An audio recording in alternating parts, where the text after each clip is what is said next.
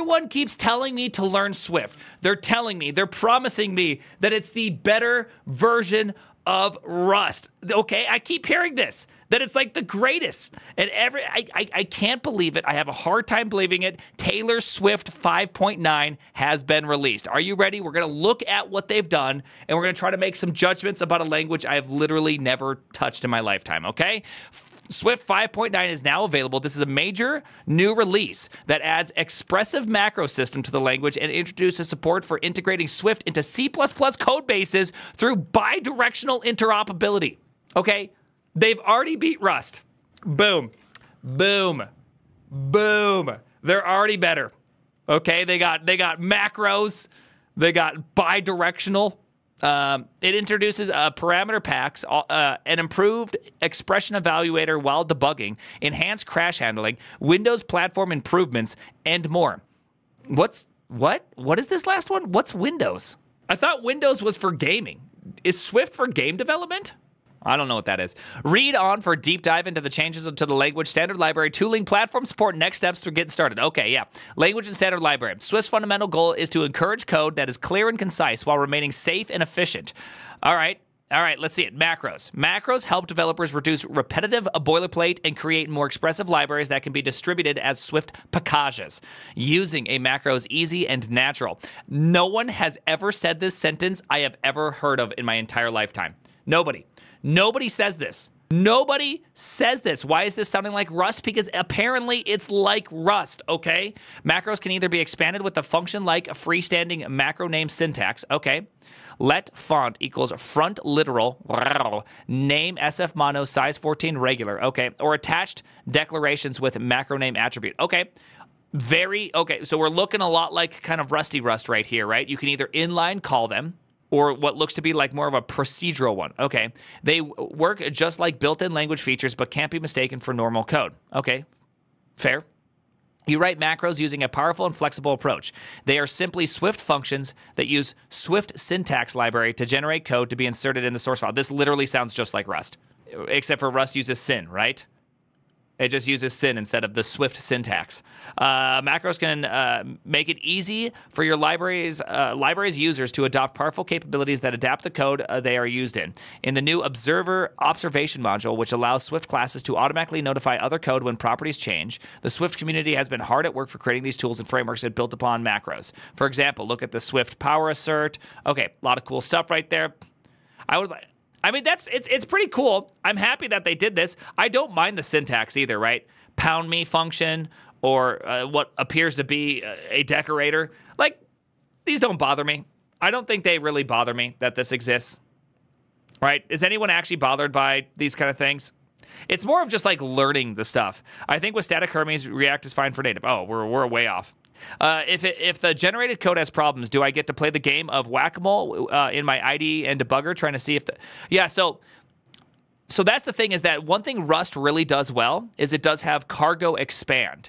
So you can literally just call cargo expand and it will show you your source code generated from macros. So you can kind of see what you messed up, what you didn't mess up. I do like that. So long as they offer that, it does make macro development less hard. But I still think Zig is the best in this category. Zig allows comp time, right? You just write Zig and you say this is ran during compile time, and you don't need a degree in astrophysics to figure this out. Like, you just write Zig, right? Comp time is potentially the greatest macro-like system of all time.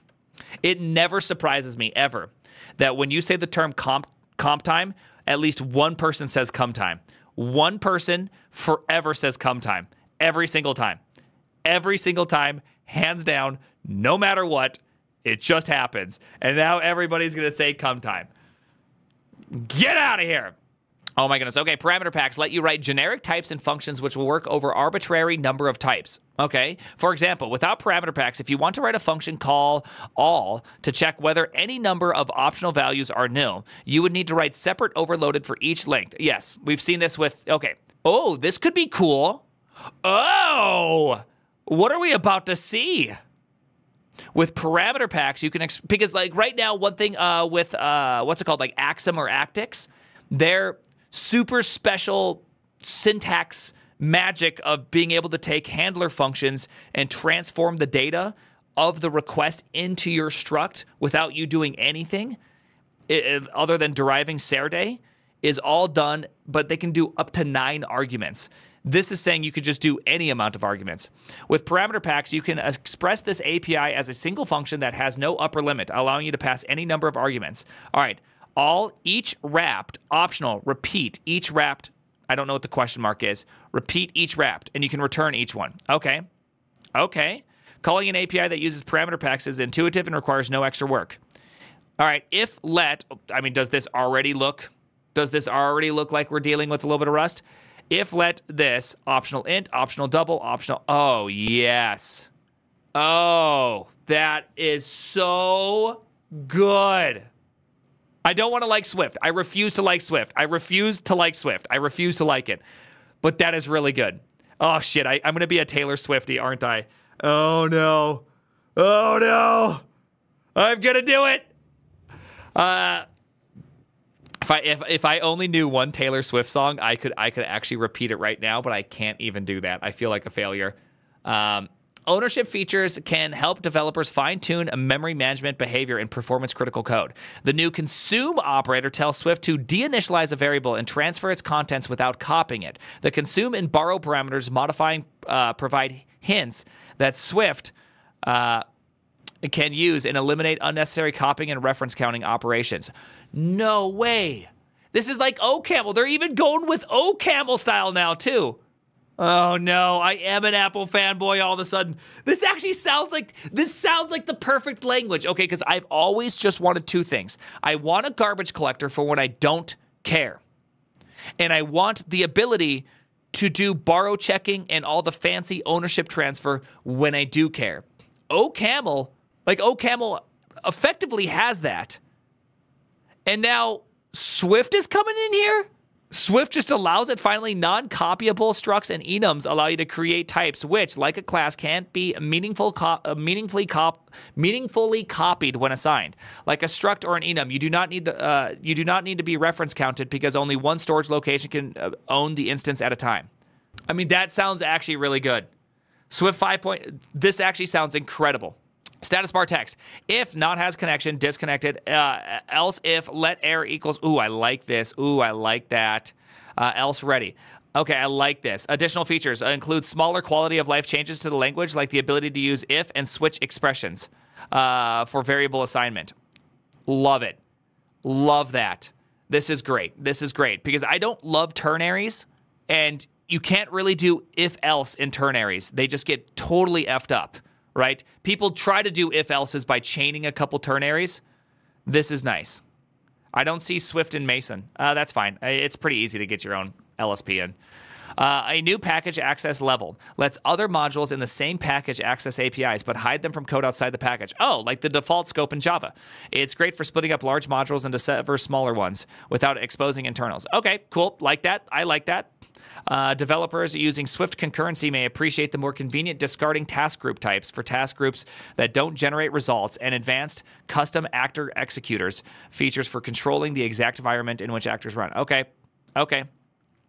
Crash handling. Apparently on Linux, the Swift runtime will now catch program crashes and Swift runtime errors and display backtraces on the program's output. Okay, good. That's nice. Backtracer is out of process and includes support for async functions. All right. Awesome. I like to hear it. This feature is also available on Mac OS, but is disabled by default. To enable it, you need to do it, of course, because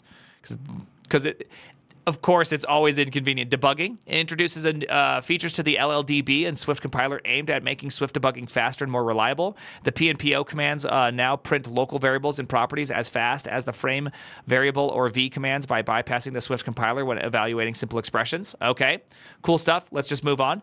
Just little niceties. Good. I like that.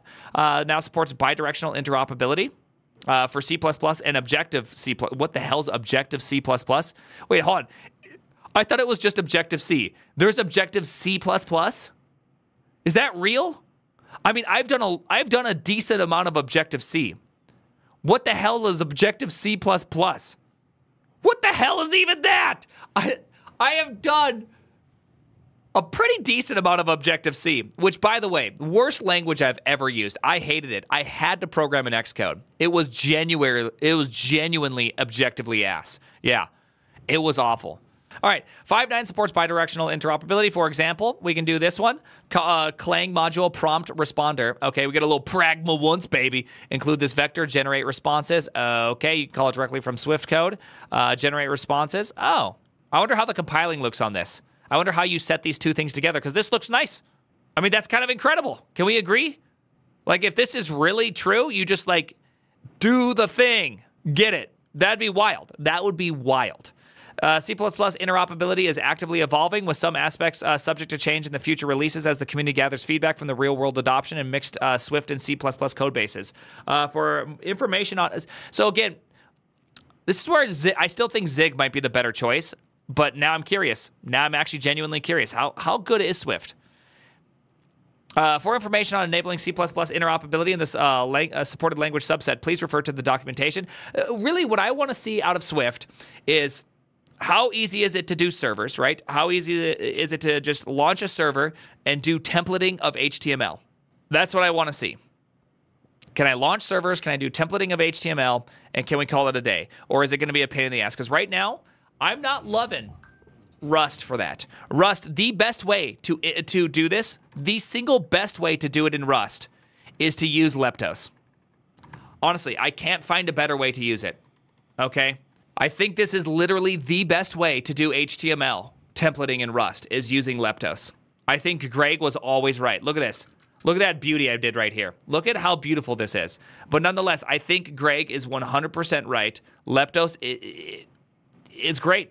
But Go has it naturally supported, so it feels so good, right? It feels so good. I prefer... So the problem I have with templating languages in Rust, like Leptos, is that it allows you to be too complicated by accident, right?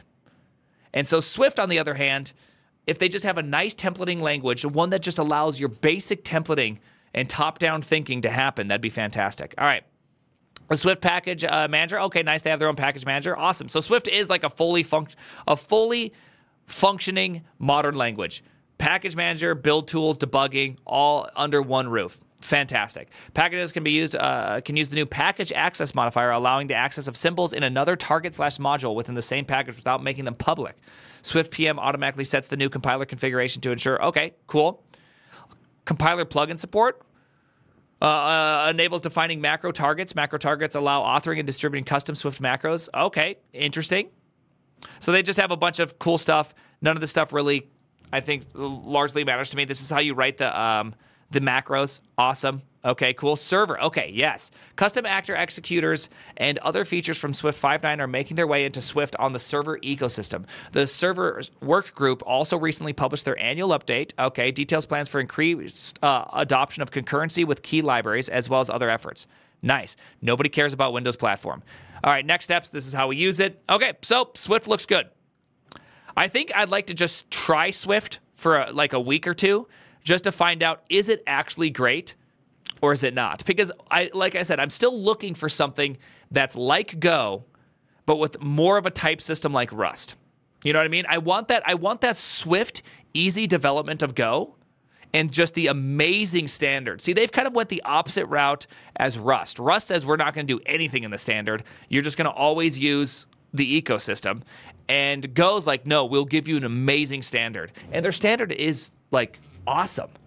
And so that's why OCaml seems so appealing, because OCaml really has potentially those two. Swift potentially also has those two. You know what I mean? Yeah, I know. VLang was trying to be this. VLang was trying to be it, but it does appear to be vaporware. Unless if I want to see some big changes. You know what I mean? I want to see this. We'll be doing that next. Okay, there you go. This is awesome. I'm happy about Swift. I like it. The name is, I could be a Swiftogen. I could be. Okay? I have a future Swiftogen in me.